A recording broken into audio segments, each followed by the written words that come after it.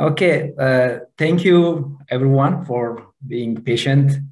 And I would like to thank Professor Vic for nice introduction of myself and Felipe as well as Christy for arranging this seminar. And the seminar is about intra-household risk perception and climate change adaptation in sub-Saharan Africa. This is part of my PhD thesis. And it was co-authored by Helena Hansen, who is a professor of agricultural and food economics at the Swedish University of Agricultural Sciences. My talk is organized into 3 parts. In the first part, I will briefly introduce the context and motivation for this paper. And then I will go to description of the data and the empirical approach we used in our data analysis. And then I will briefly present the main results and some implications for policies and future research.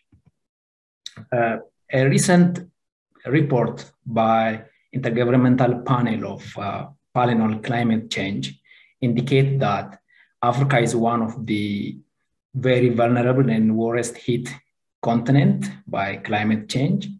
It shows that climate change has a negative impact on almost all sectors in Africa, unlike other regions where the net impact of climate change on different sectors can be positive or negative depending on the context and the part of regions being considered. So to reduce this risk and build resilience of human system, different countries in Africa have been aspiring to adapt to climate change and design different strategies to mitigate the future climate change. And these plans and the strategies in African context has been aspired by different global targets and goals of climate change and sustainable development goals. So these plans, for example, the Paris Agreement is one of the opportunities for African countries to harness the available international and multilateral arrangements to get some financing to build resilience of different human system, different sectors to climate change, and also try to contribute to the global goal of keeping the average increase in global temperature below 2 degrees compared to the pre-industrial level. When we see the development plans, the national development plans in African context, most of plans, the economic plans, revolve around ending poverty or hunger and bringing the gender equality. These are part of the sustainable development goals, and they are interrelated to each other because in African context, any strategy that can help to reduce poverty or end hunger can somewhere related with the climate action, the interventions the governments pursue to build resilience as well as mitigate further climate change in the future. So when we see the adaptation, climate change adaptation actions in Africa, the interventions implemented so far are mainly autonomous in the sense that those interventions are being implemented by the private sector, the private individuals. This implies two things. The first one is that the systemic approach or the planned adaptation, which is driven by policy, is very weak. And also it indicates some opportunities. For example, any strategy, any intervention that promotes individuals' actions, for example, in adoption of resilient agriculture can have important role in ending poverty and reducing the climatic risks in the African context. Given this, there has been several studies focusing on individual actions and strategies of climate change adaptation and mitigation in African context. And those studies highlight that the major challenge in promoting climate resilient economy in the context of Africa are the diverse risk perception of different decision makers and limited adaptive capacity at individual as well as national levels.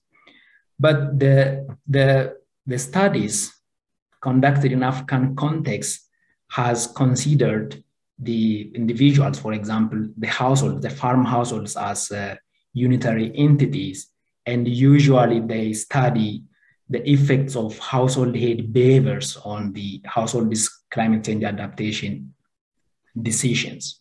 And these studies mostly indicate that male-headed households are more likely to adopt climate change adaptation strategies compared to female-headed households. However, this kind of analysis that considers the gender of household head in the decision of climate change adaptation may not provide a complete picture about the decisions for climate resilient technology adoption, or it may not show a complete picture about the woman's role in agriculture. There are several reasons for this. One of the reasons is that there are intra-household diversities or heterogeneities in different important aspects. One is that in some parts of Africa, particularly, there is a common tradition that farm plots can be controlled by different members of a family, of a given household. And there are also earlier studies that indicate yield differentials between plots, the farmlands managed by or owned by male or female members of a given household at a given time. Recent studies also found that these yield differentials can be attributed to differences in the important aspects of agriculture. For example, the quality of land owned by male or female members of household, or partly these differences are attributed to the choice of technologies. For example, the decisions the owners or managers of farm plots made. When we come to the context of climate change risk and adaptation, we also see that there are differences in vulnerability to the risk of climate change or the perceptions about climate risk within a given household. Several studies indicate that female members of household are disproportionately affected by climate change as compared to the male members. This can be because of the reliance of females on some economic activities that are more vulnerable to climatic change. But there are also another studies that shows that female members of households are more aware of climatic risks compared to the male members. And in some developed countries context, that the women in general are more pro-climate policy. They have behaviors that are pro-climate policy interventions.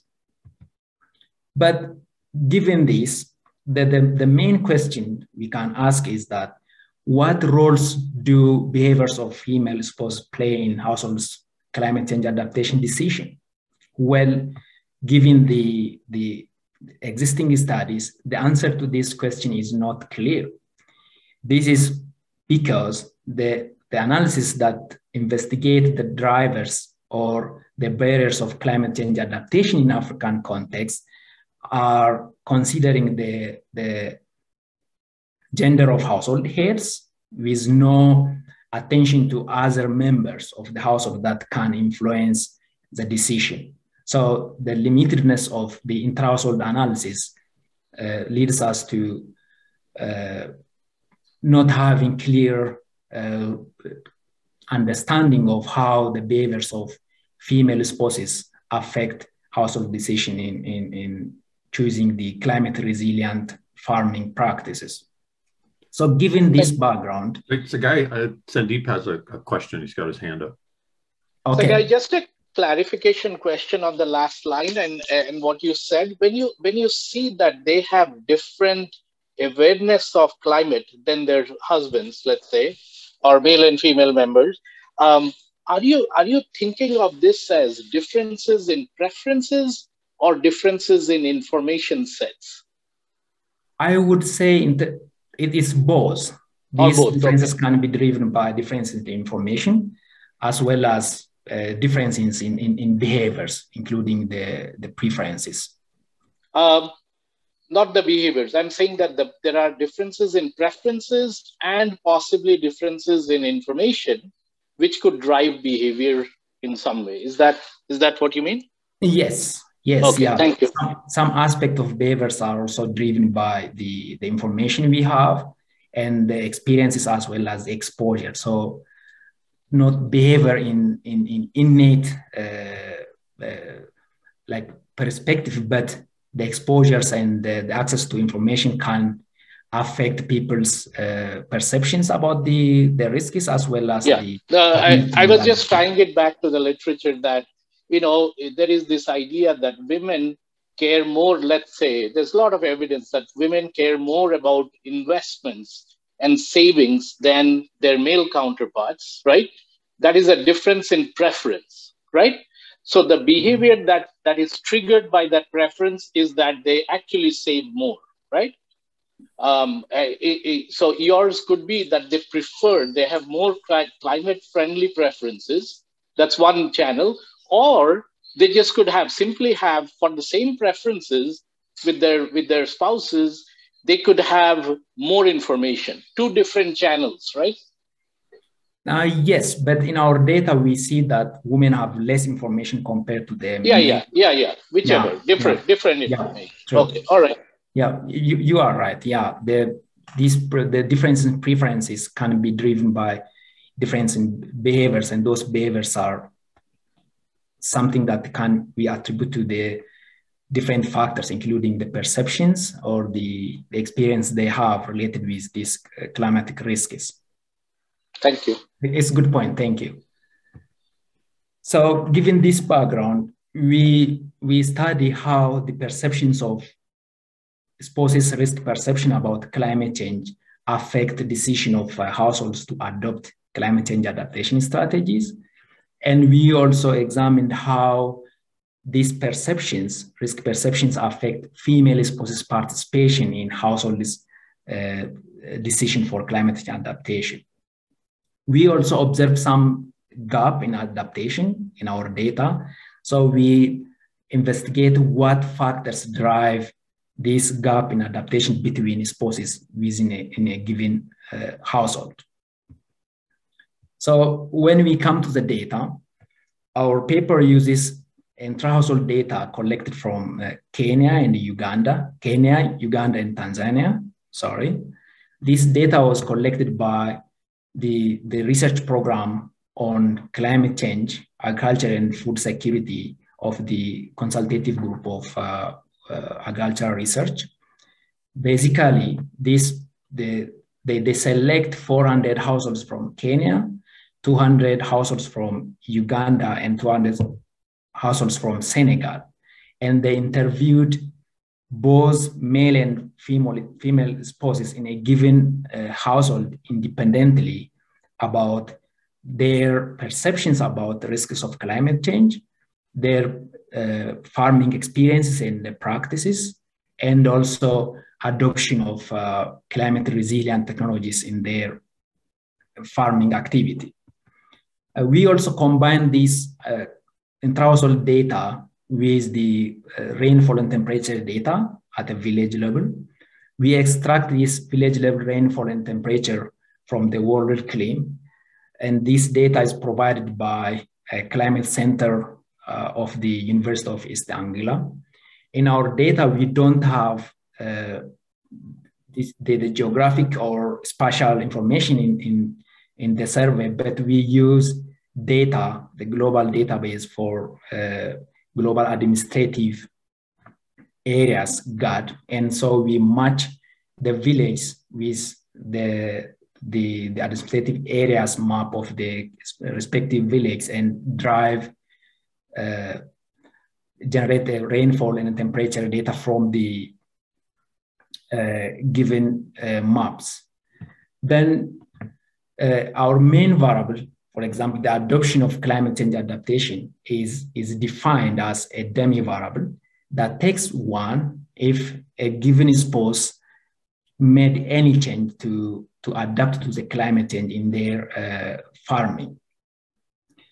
But to capture the interdependence and complementarity of different strategies in a given sector or given subsector in agriculture, we grouped those strategies that reported by the species into three main categories: the crop-based strategies, soil and water conservation strategies, and the livestock-based strategies. And in our analysis, we consider both the total adoption, which was the demi-variable constructed from a question that respondents reply about the changes they made in their farming to adapt to the climate change, and also a group we created based on the nature of strategies. And the second main variable in our analysis is the female's participation in final decision of those adaptation strategies. The survey question about was that the respondents were asked who made the final decision to adopt to that specific strategy in their family.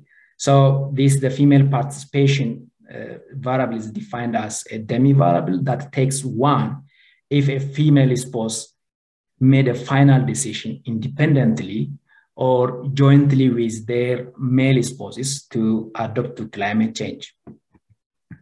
Finally, we defined the gender gap adaptation variable as a multinomial variable where if both spouses report adoption, then there is no gap in adaptation.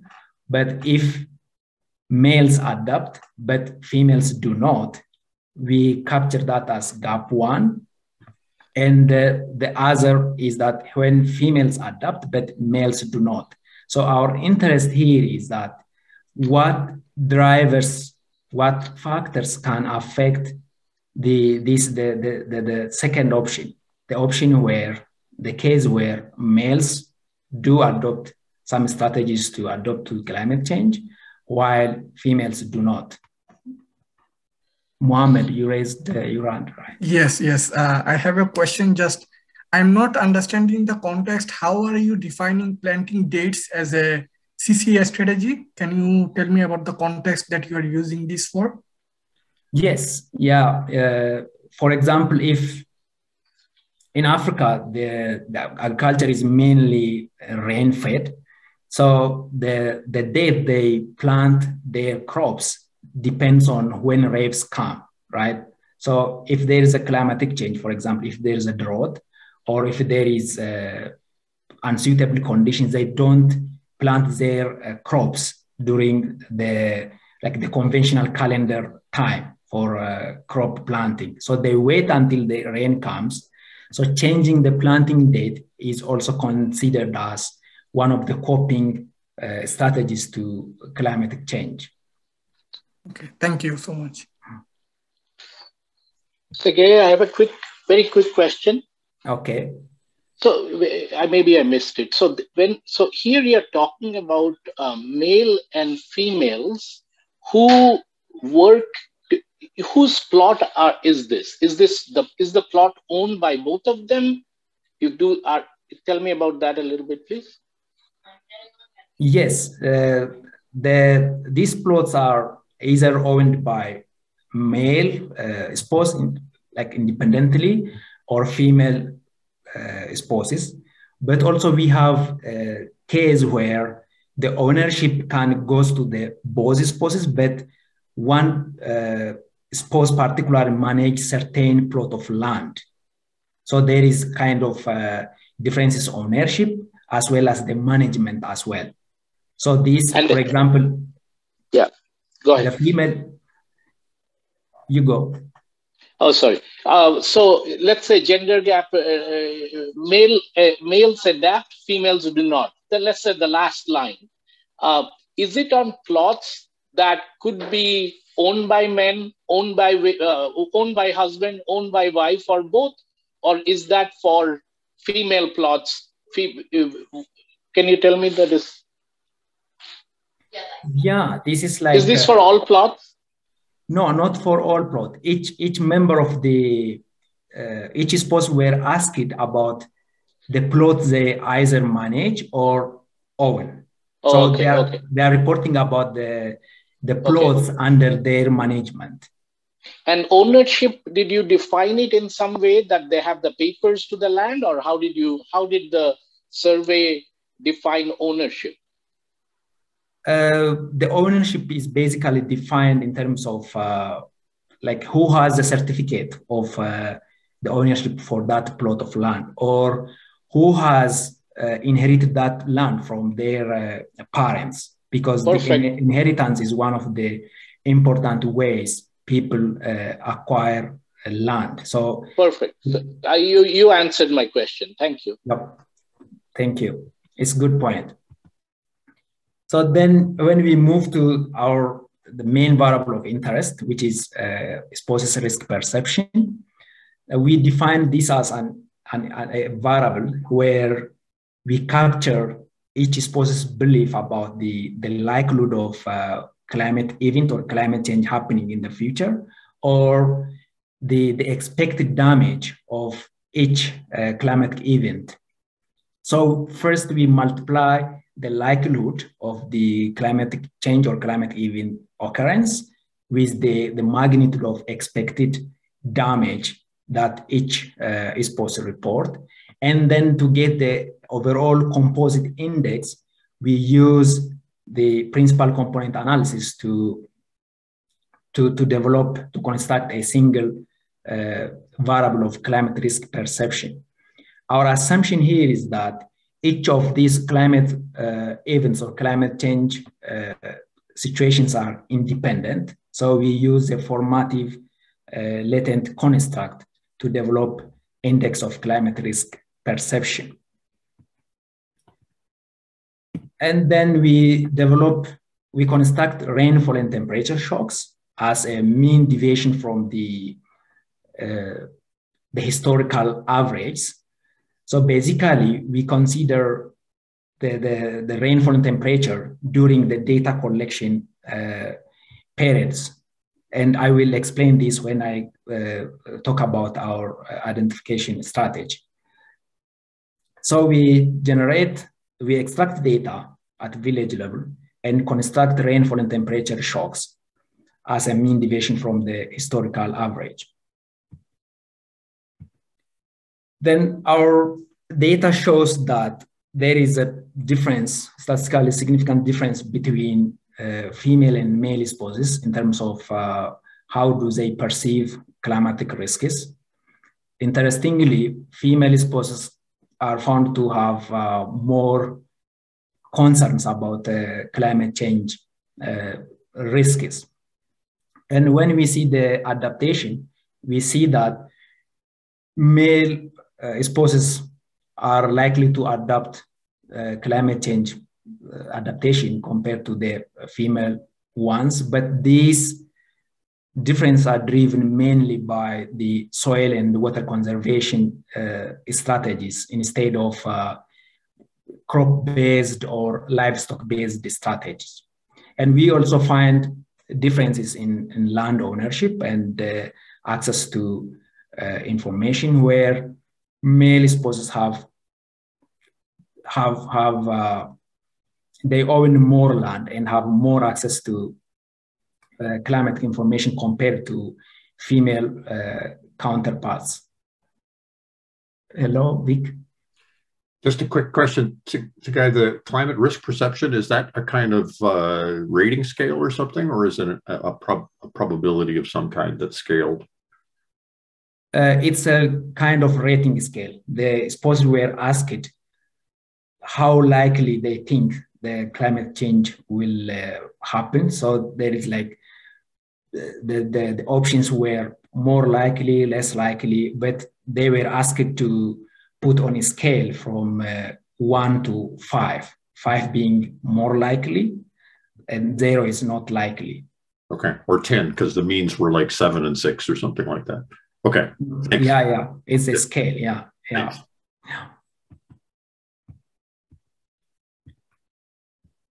Yes, that's the data. When we come to our empirical part, we adopt a collective household model framework where we assume that both spouses involved in cooperative household decision making, and only male and female spouses are the main decision makers. So we are assuming that a grown-up children or some people or the relatives who are living with them have no influence on household's decision.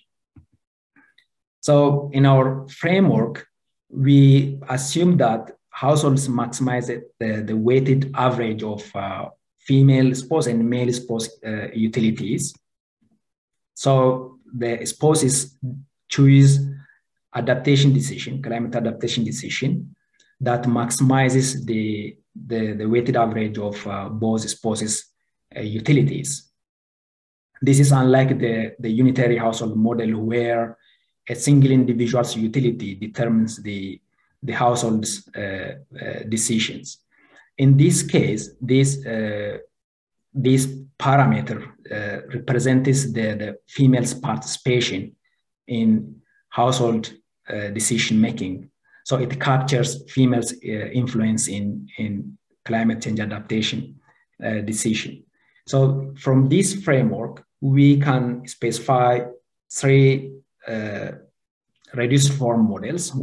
The first one is being the adaptation decision, estimating adaptation decision for each of spouses, where each of spouses maximize their utilities, of course, taking the utility of other member into consideration.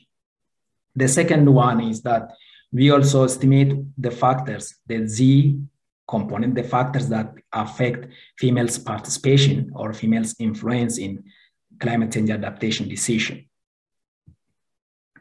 Then based on the framework, empirical framework, we estimate 3 models, 6 different models.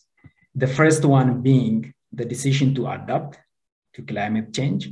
And adaptation in this sense is, as I mentioned earlier, captures 3 aspects. The first one is the overall adoption of any strategies to adapt to climate change, or adopting strategies specific to crop sector, livestock sector, or soil and water conservation part.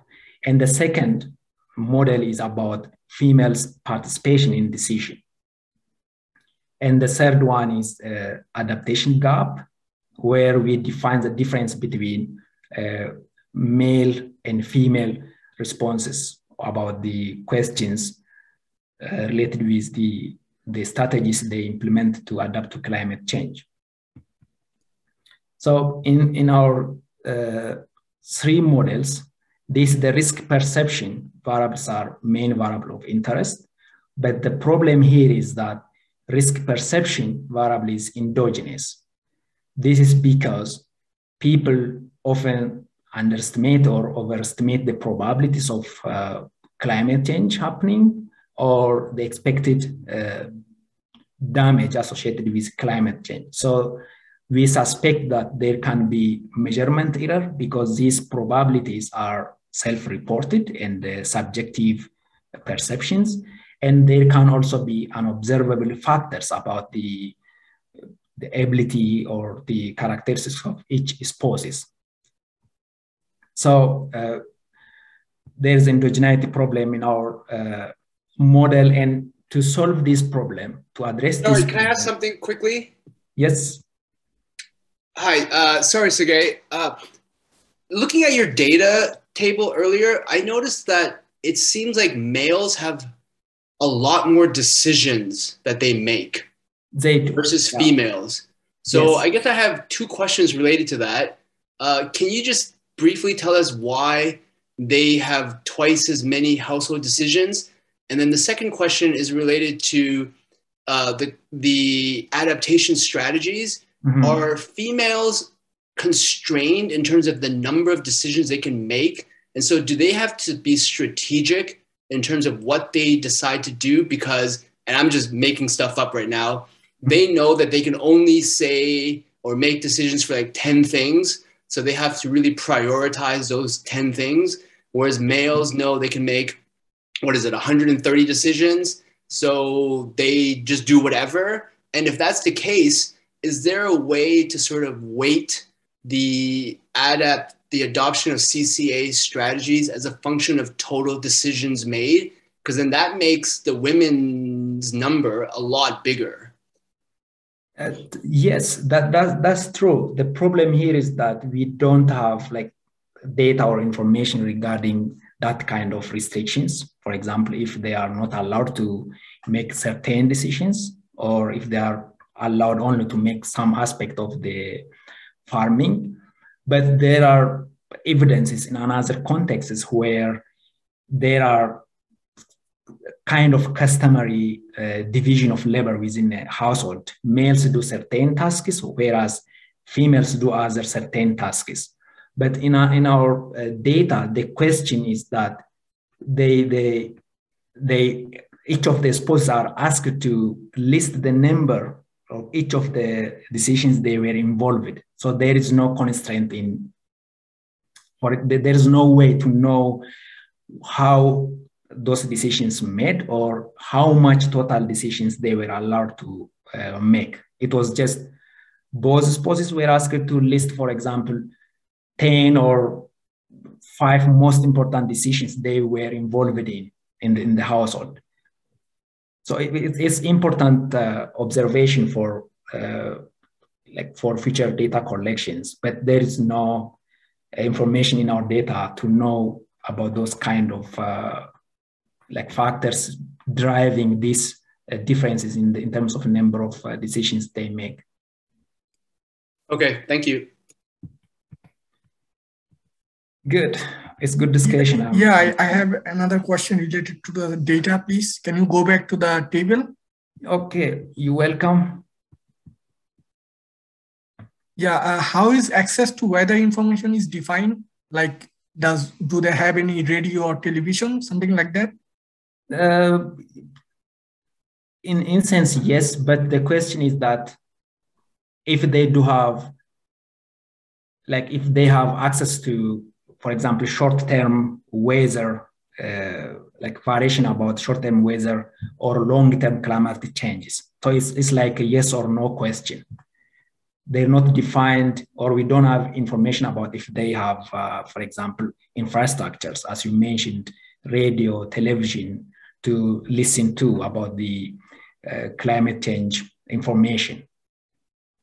Right, but you have information on asset owned. So asset, I assume that they must have, in survey data, the asset always include radio, television, etc., right?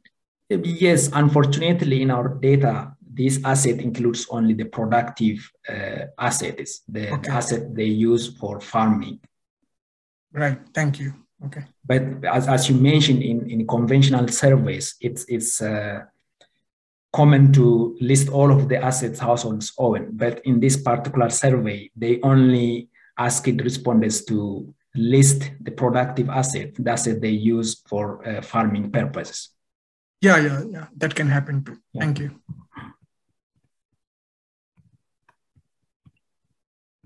Yes, to address the endogeneity problem, we use instrumental variables approach. estimate our models. As I mentioned, we used the exogenous shock in temperature and rainfall during the data collection in months as an instrument to control for the endogeneity problem. But the concern related with using this kind of instrument is that the contemporaneous shock, the shock in these months, may not be independent from previous years or previous months' shocks. So to address that potential concern, we control for the responded self-reported shocks during the past 5 years prior to data collection. And we do also for example, in this equation, the way we construct the shock helps us to net out the past trend, because we are demeaning the rainfall and temperature variables using the historical average. So this helps us to net out past trends as well as extreme weather events. So this helps us to net out the past trend, which means that in our context, the contemporaneous shock in rainfall and temperature are not correlated with the past decisions to adapt to climate change. So under these identifying assumptions, we claim that our approach satisfies the exclusion restriction, and we managed to disentangle the effect of past shock on shaping the perceptions of climatic risk.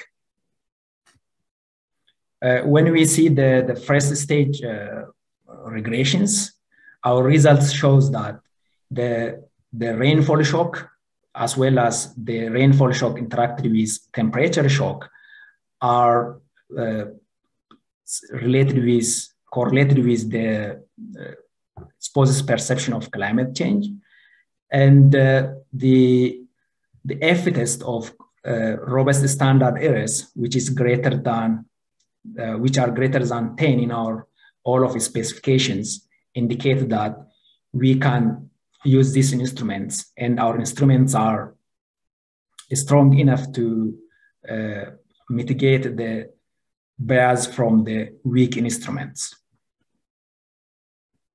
When we see the main results, our result indicates that. What is the dependent variable which you're instrumenting? It's the climate risk perception.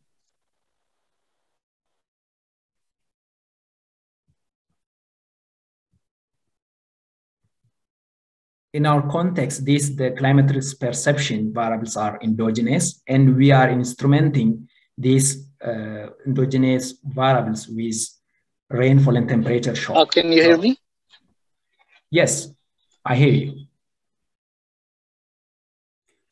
And just to follow up on Sandeep's question, but the climate risk perception is that's the composite of the perception and the damage, those pieces, right? So it's the combined variable that's being instrumented.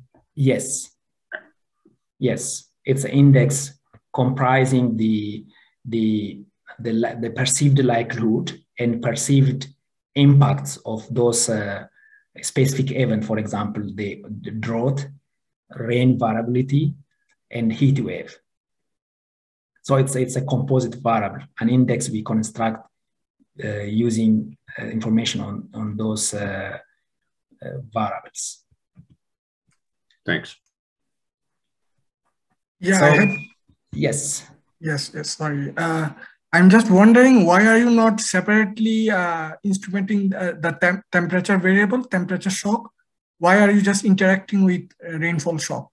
We do in our initial analysis, we use rainfall and temperature shock separately, but there are arguments that, like in some contexts, it's not only rainfall or temperature that separately matters, but also the interaction between the two. So in that regard, we try to use three instruments: the rainfall shock, temperature shock, and the interaction between the two. But the temperature shock by itself happen to have statistically insignificant relationship with the risk perception in our first stage regressions. So we dropped that variable from the final analysis. Okay, thank you so much. Again, my connection dropped. So I was just asking that regression where you have the instrument, rainfall as an instrument for perceptions. What is the dependent variable? Is it actions? I'm now talking about the first stage. So in our first stage, the dependent variable... No, not the instrument. The main equation which has an endogeneity, the main equation, there the dependent variable is adaptation. Yes. So how are you ruling out the connection between rainfall shocks, your instrument, and your dependent variable? It's a great question. Yes. Here, I was explaining about our identifying assumptions. The first thing is that we control the subjective shocks, the shocks reported by respondents. And also we try to net out the past shocks, the past temperature. So the mechanism that these shocks can affect adaptation is through affecting risk perception. And this adaptation information is the information captured or implemented during the past cropping season, like the cropping season prior to the data collection months. So if we capture the past climate shock that can affect the past perceptions, and that past perceptions affect the past adaptation. So the rainfall shock can only affect the future adaptation through affecting the perception, not as directly affecting the adaptation. Okay, is there any possibility that, without thinking about the past, the rainfall shocks that you're looking at can directly affect adaptation through some other channel? Yes, there is of course. Like perceptions are not something that can be developed just for over time. So someone can have similar perceptions for a long time about climate change. So their perception about any climatic event might have some relationship with the adaptation actions they adopted. But in our assumption that we are netting out the past trends of rainfall and temperature, and we are also controlling the subjective information about the climatic shock. So okay. So with that assumption, you're identifying. Okay, great. Yes. Thank you. Yes. It's good. It's a good point. So our main result indicate that both males and females risk perception affect the likelihood of adopting climate change adaptation, and the effect is positive. But when we see each of for example, the crop-based, soil and water, or livestock-based strategies separately, we only found positive and statistically significant impact of risk perception on crop, soil, and water-based strategies, which means that these effects are being driven by soil and water conservation sector instead of the crop-based or livestock-based strategies. When we see the effect of risk perception on female spouses' participation in climate change adaptation decision, we find that the perceptions affect females' participation.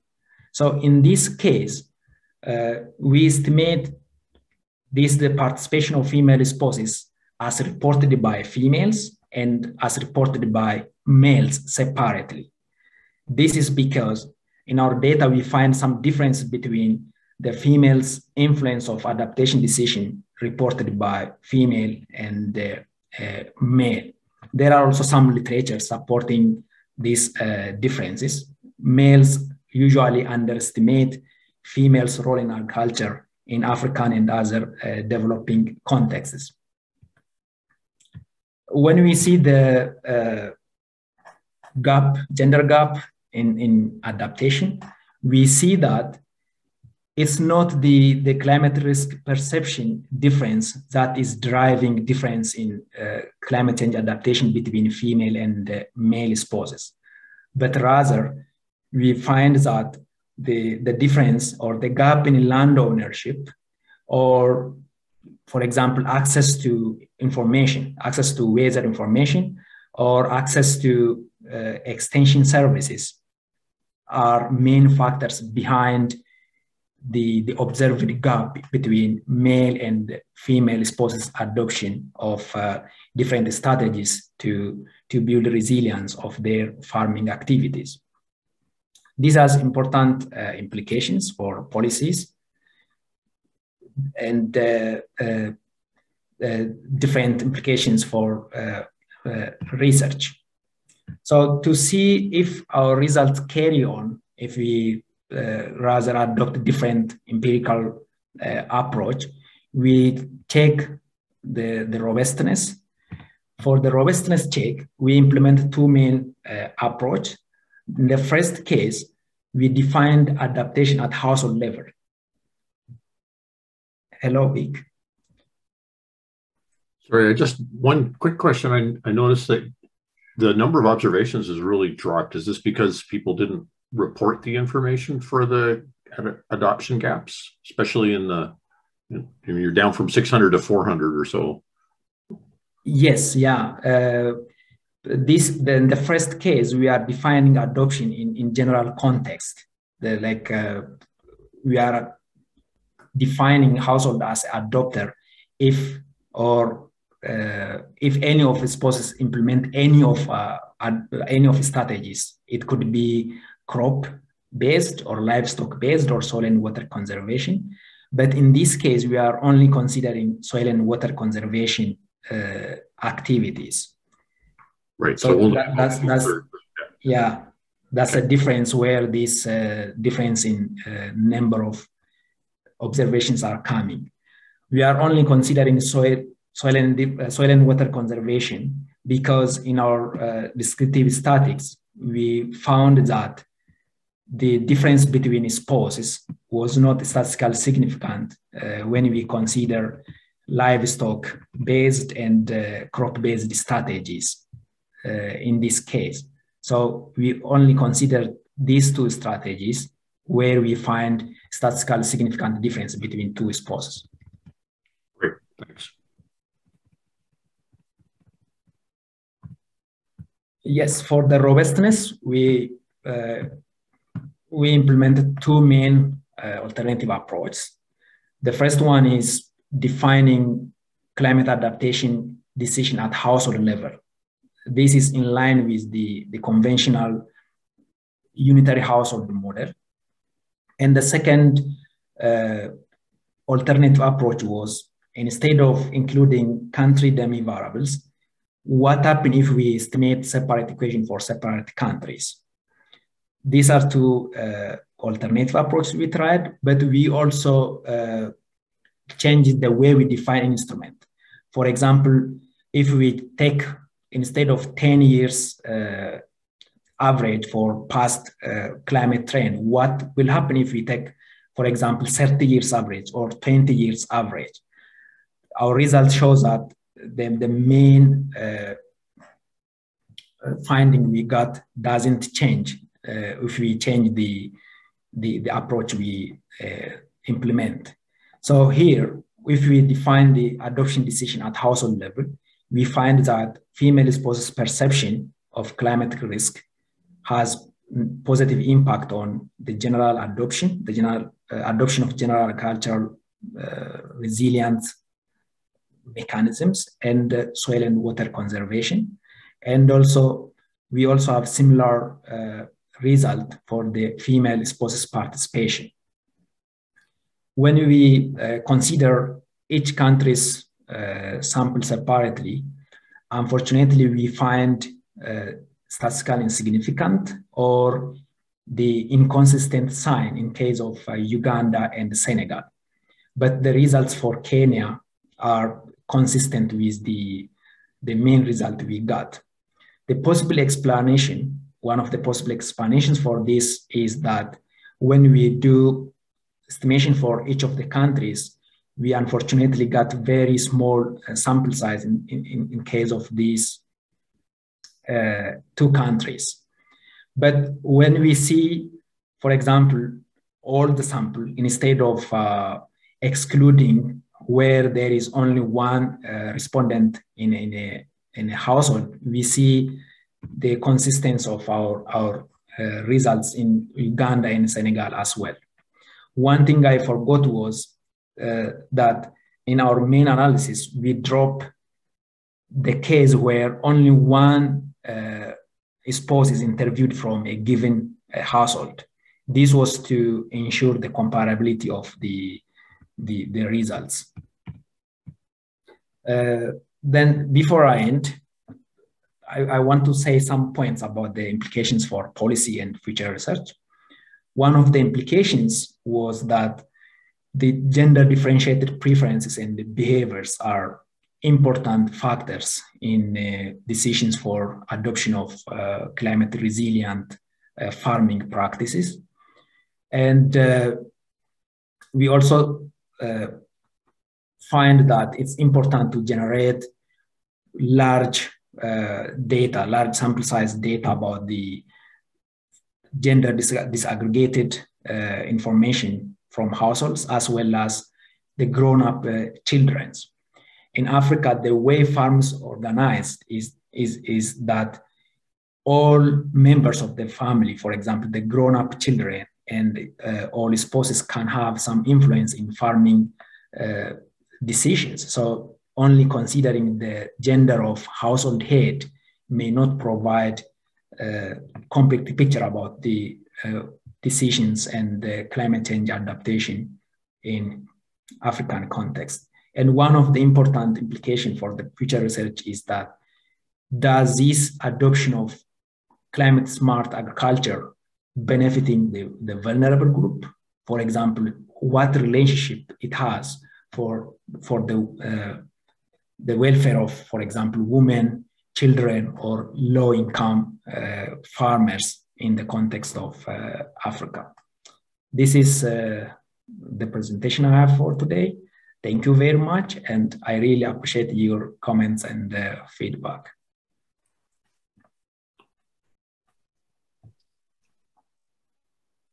Thank you, Tsegaye. Is there more questions? Yeah, I have a question. Go ahead. Yeah. So in the survey data, so did your data, I mean, did your survey ask question to all the children and also the male and female head, I mean, the male and female of the household, I mean, including all the children? No, it's only the spouse, wife both and male husband. and female spouses, yes. But you said that, like, you know, the behavior of only household head does not provide a complete picture. So probably, Yes. Yeah, so it might be that the grown-up children are part of the livestock strategy or crop-based strategy. You know, that they might be taking the task themselves. So yeah, I know it's a shortcoming of the data. So Yes, but in African context, the household heads are usually males. If there are two, like, female and male spouses living together, it's a male that's considered as a head of the household. So there is no dual kind of headship. So when I'm saying the behavior of household head, I'm saying that the behavior of like the male spouse in the household. okay, thank you. Any other questions?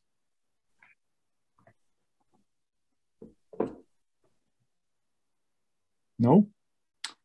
Hey, thank you, Tsegaye. That was a nice presentation. And this is essentially the end. Anyway, no more question? Sure? Okay. Thank you very much. Thank you very much. It was really interesting and good discussion throughout the presentation. So I'm really grateful for all the participants. Thank you. See you next week for Sandeep seminar. It will be in person, okay, in our department. Okay. Thank you. Thank you very much. Bye. All right. Have a good weekend, everybody. Thanks, Tsegaye. Yeah, you too.